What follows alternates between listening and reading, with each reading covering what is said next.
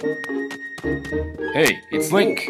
So, you still want to get in some sword practice even though today is the wing ceremony? I'm impressed. The sword is in the back room. Go on back there and get it. I'll be here for a while, so if there's anything you don't understand about handling a sword, go ahead and ask. Well, that's what I'm here for, thank you. But thank you, really. So we come in the back, and there's a treasure chest, first treasure chest in the game. Oh, and the magic jingle all the time. Hear that a thing? We gotta practice swords. Students at the Knight Academy practice with these. It looks like it has a fairly sharp blade. So, finally, well, we can press 1 to get the items that we're carrying. We're only carrying the sword and this thing. A small wallet, 300 rupees, and the practice sword. So, after that, we're gonna get it over here.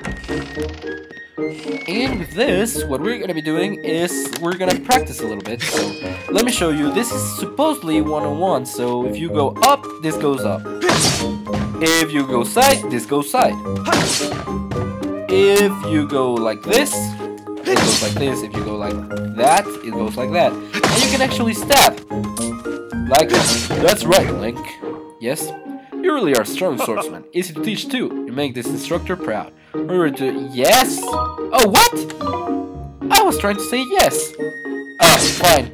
Spin attack like this. Final blow after doing something like this. An enemy will be on the ground, you see target and press A. No, actually, you see target and do this. This is a spin attack, but downwards. Hey, Link! Hey! Yes? You can't take swords outside of the sparring hall. What do you think you're doing sneaking out with that? I'm not sneaking out with it. I asked you. What? Your Loftwing is missing? Yes. You want to go look for it? Well, I guess I could make an exception justice once, but remember that Skylove is a peaceful place. Only nice carry swords. So I don't want to see you swinging around like crazy out there. I don't want to get in a ton of trouble over this, so here's the deal. Make sure you get plenty of practice on these logs first, and once you get outside with that sword, only use it when you absolutely have to. Got it? Sure. Already got enough practice, thank you very much. That battery thing. Oh, right, did I say hello? Hello everyone, I'm Pepper580, welcome back for more Let's Play The Legend of TLOZ Skyward Sword. In the last episode, we talked to Pippin and Fletched and knew that our Loftwing is near a waterfall. But in this episode, we got introduced to the Eagus stone, which is this one, and got our first sword. Hey friend, walk yourself on over here and say hello!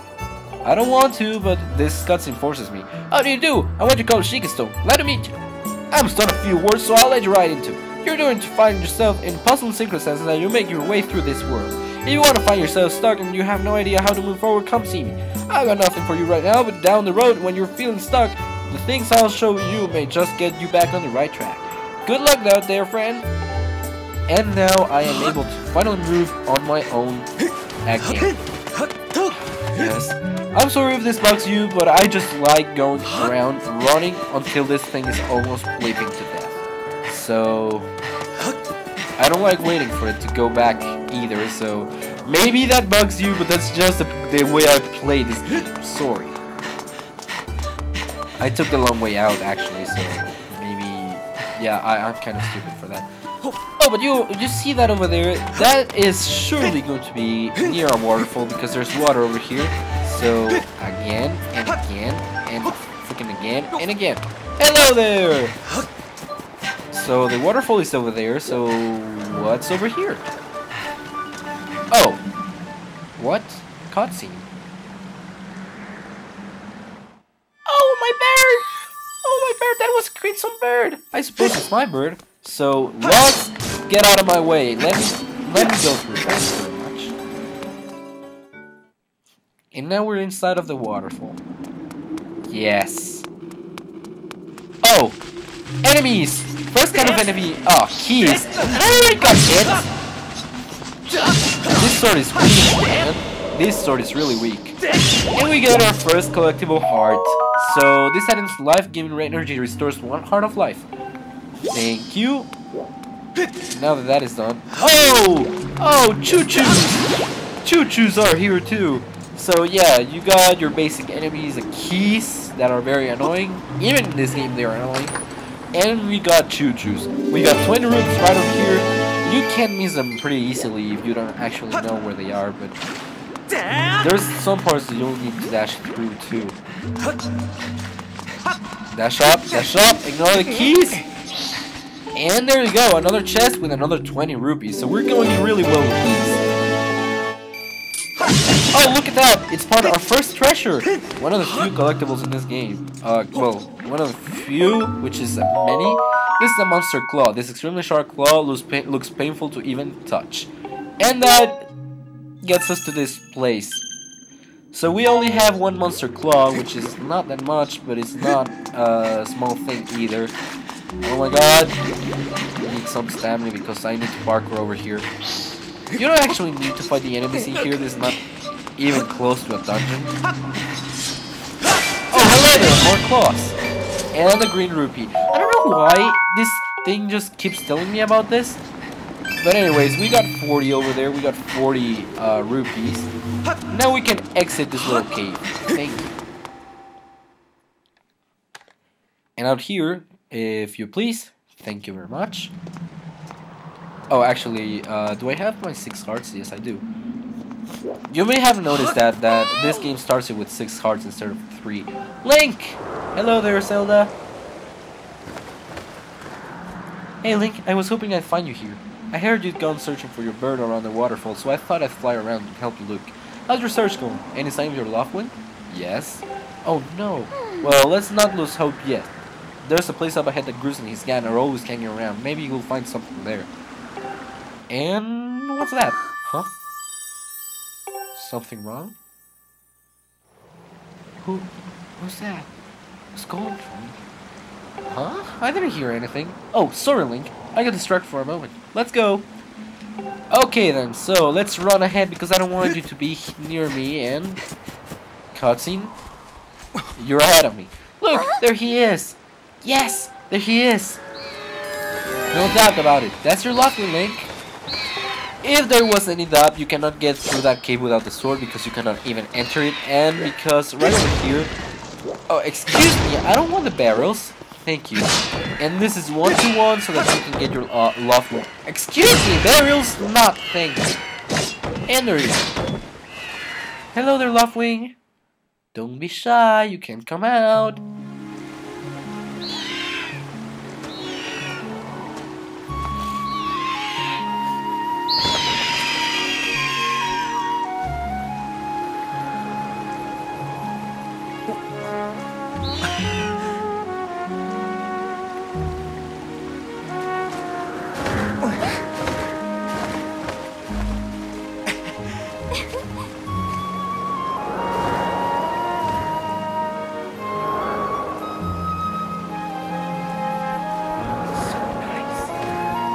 We should hurry, Link. Now that your Loftwing is free, you should fly to the ceremony.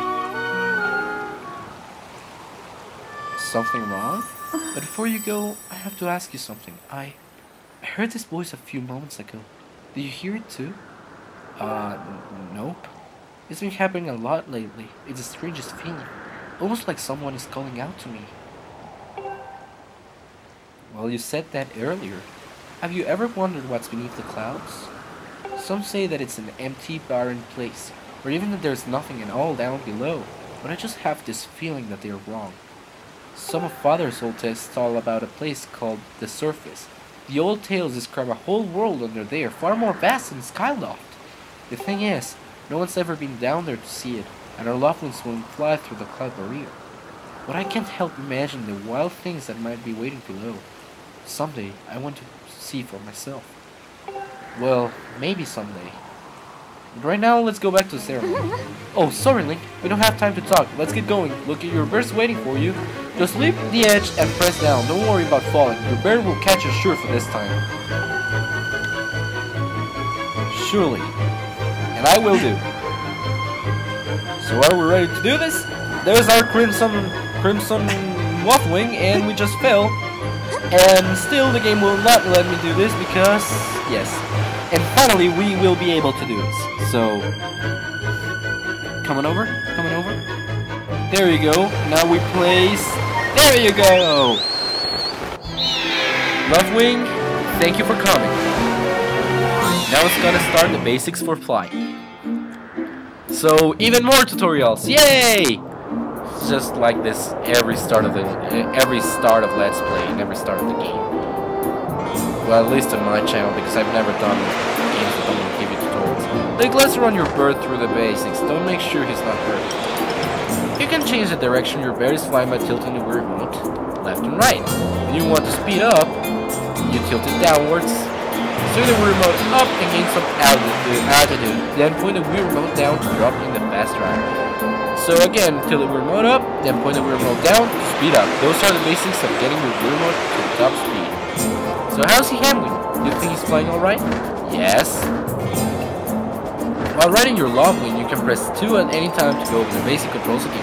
You can also press A to charge, and B to slow down. Like this, and like this.